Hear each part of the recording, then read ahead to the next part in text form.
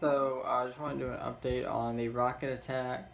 Now, 15 missiles altogether were fired. Now, 4 missed their targets.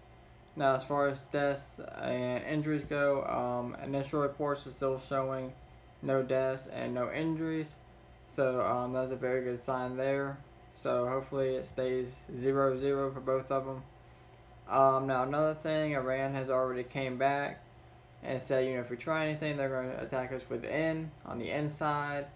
So we'll see what Trump waits to do, but they've already been briefed. Already talked about met up with, the Department of Defense, talk about possible attacks, defenses, stuff like that. So we'll see what's going to happen. Trump did say that there's no going to be no announcement on Tuesday, which is tonight.